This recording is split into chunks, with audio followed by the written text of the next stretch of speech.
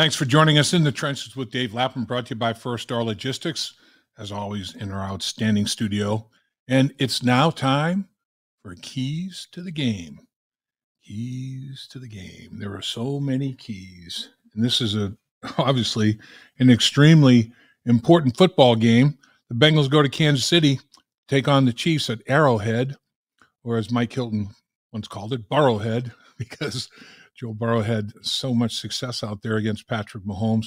But there's a bunch of keys, as there are every single week. But I think one of the biggest is they have a game wrecker, a disruptive guy by the name of Chris Jones in the defensive line.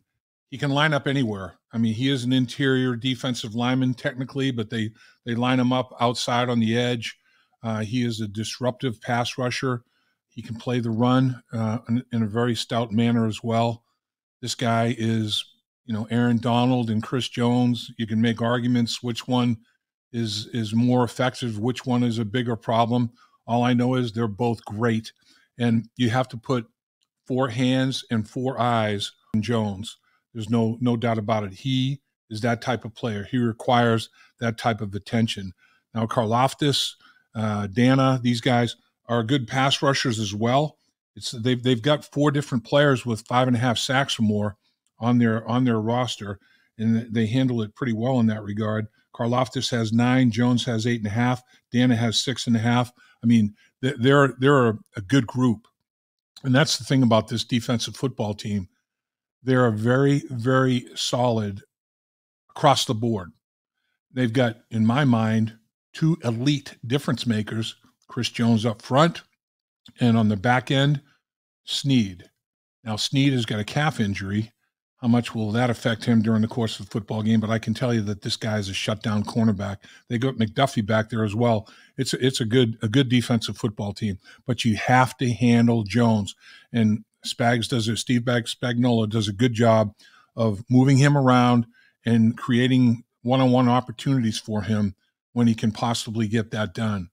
And the thing about Spags is he's got a big, big volume of fronts and pressure packages and disguises and coverages and disguises to the coverages. And he's got guys that have been around for a long time. They feel comfortable with what he's doing. They believe in what he's doing. They trust him. And it's a good football team on that defensive side of the football. As I was doing some prep work for this game, this one jumped out at me big time. You got to end every single drive with a kick. Punt, an extra point, or a field goal. And the Cincinnati Bengals, in last week's game against the Pittsburgh Steelers, 5 drives did not end with a kick. 5. I mean, that's way too many in one football game. They had 3 turnovers, and they had 2 stops on 4th down. Didn't end with a kick. And that's the biggest reason, one of the big reasons they lost the football game 34-11. Cincinnati on the season with the 3 giveaways last week against Pittsburgh, now up to 15. They were second in the NFL with 12, but now they're 5th in the National Football League with 15 giveaways. They have 9 4th down failures. That's a total of 24 possessions that they have given up without a kick. They've ended without a kick. Punt, extra point, or field goal. That's 1.6 possessions per game, over a possession and a half per game. And again, 5 of them were in one football game against Pittsburgh. So that's like 20%, over 20% of their failures in terms of turnover and 4th down stops were in that one football game. The Bengals are +8 on the season turnover ratio, which is tied for 4th in the National Football League. That'll get it done. I mean, they just need to take care of the football and end every drive with a kick. Kansas City Chiefs. The Chiefs are -10 in the turnover ratio, tied for worst in the NFL, I think, with Arizona. I mean, the Kansas City Chiefs, double digits, -10 in turnover ratio, crazy. They have 26 giveaways on the year. Mahomes has 14 interceptions, a career high. 26 giveaways are 27th in the National Football League.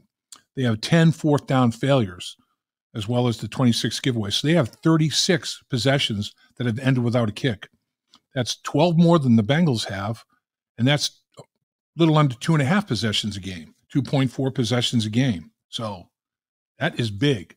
If you can either take the ball away from a turnover or stop them on fourth down and don't do that at all, you have a great shot to win the football game, because that's what Pittsburgh did. The Bengals 5 times, 3 turnovers, 2 stops on fourth down. Pittsburgh, no turnovers, no stops on fourth down. They were clean in that area.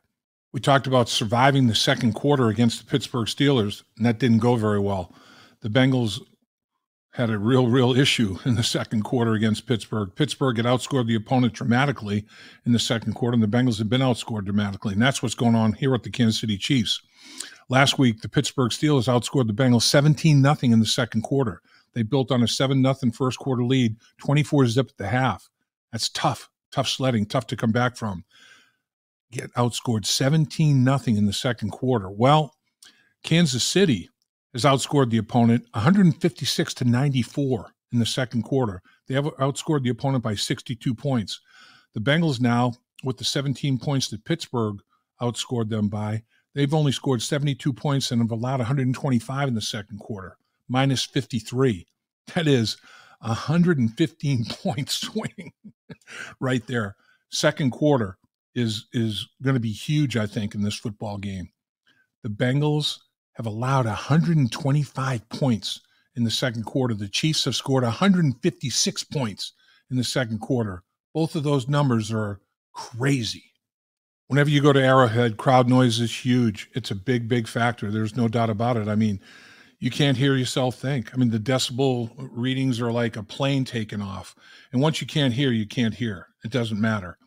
And so the Bengals are going to have to be real good with their nonverbal communication and everything that goes along with that. It makes it that much tougher when you're dealing with not only a solid defense in terms of schematic and personnel, but the crowd noise to boot. Makes it doubly difficult.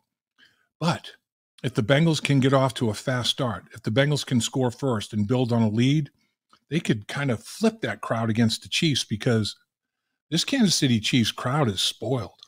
I mean, they've won 8 division titles in a row. Patrick Mahomes has never played a road playoff game. I mean, the Kansas City Chiefs fan base is so used to success, they just absolutely can't handle any kind of failure. And they'll turn on the Chiefs. They'll boo them off the field. Love to see them get booed off the field at the half and at the end of the football game. And so the Cincinnati Bengals, in order to get that done, they have to play with a lead. The longer you try to play catch-up against the Kansas City Chiefs, the worse that crowd's going to be in terms of dealing with crowd noise. So there's many reasons to score first, obviously. In Kansas City, one of the biggest reasons is to settle that crowd, either make them sit on their hands in shock, and then turn them against the Kansas City Chiefs. Let the boo birds come out. Third down is going to be big. Kansas City does a good job on third down. They're 5th in the NFL converting offensively, and they're 6th in the NFL preventing opponents from converting on third down. With Kansas City, you have to stay out of 3rd and 6 or more. You got to do it.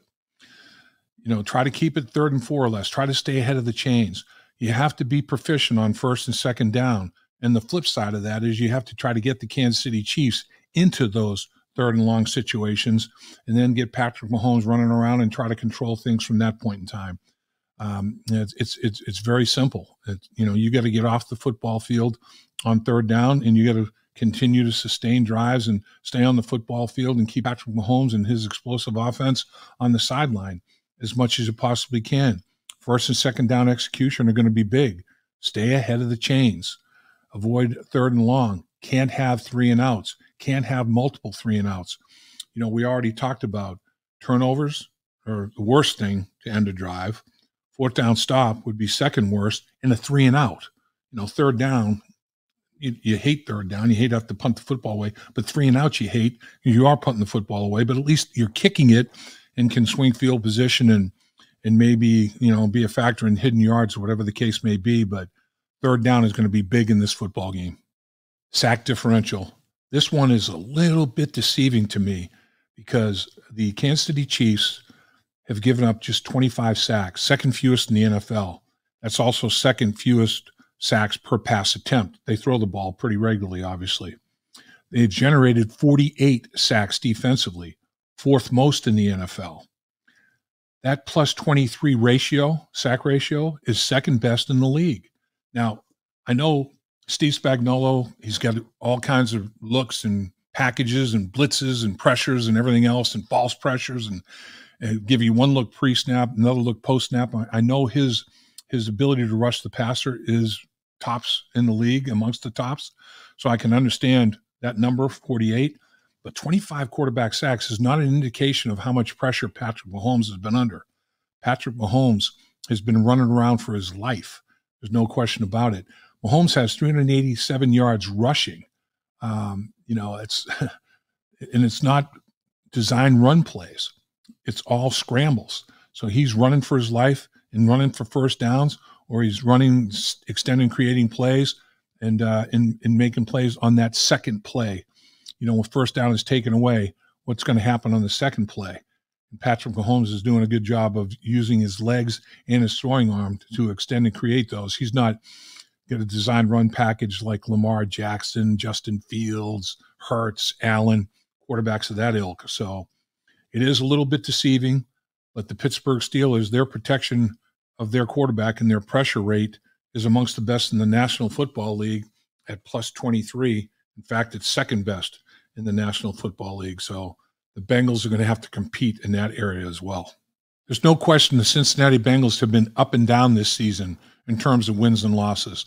They've played really well against the better teams, and then in games where you think, they should get this victory, it doesn't work out that way. They play the best against the better teams so far this year, and we'll see if that's the case again in Kansas City. But no lapses in this football game, physically or mentally. You have to go 100% every single snap in this game. It's that important. If you experience fatigue, tap out for a play or two, then work yourself back in there. Again, you have to be assignment sound, no mental errors, on point, alignment, assignment, and adjustment, all of it, the AAA, the 3A. Make sure you know exactly what you're doing offensively and defensively every single snap. There's no margin for error in this football game. If a critical penalty or a turnover does occur, get over it. Don't harbor it. I think that's what happened in Pittsburgh. The first turnover in the red zone, it lingered with the football team too long, and it turned into another. Compartmentalize and move on. And that's I know that's easier said than done, but that has to happen, particularly when you're playing a good football team on the road like the Kansas City Chiefs. Dave Lapham here, and every day I am grateful for my experience to have played professional football. As a player, I realize self-motivation, leadership, and appreciating your teammates are key. At First Star Logistics, you can use those same attributes to create the life you want for you and your family. Build your future by working hard like I did. You'll see results both on and off the field. Call First Star Logistics today and be part of our winning team. Opportunity knocking.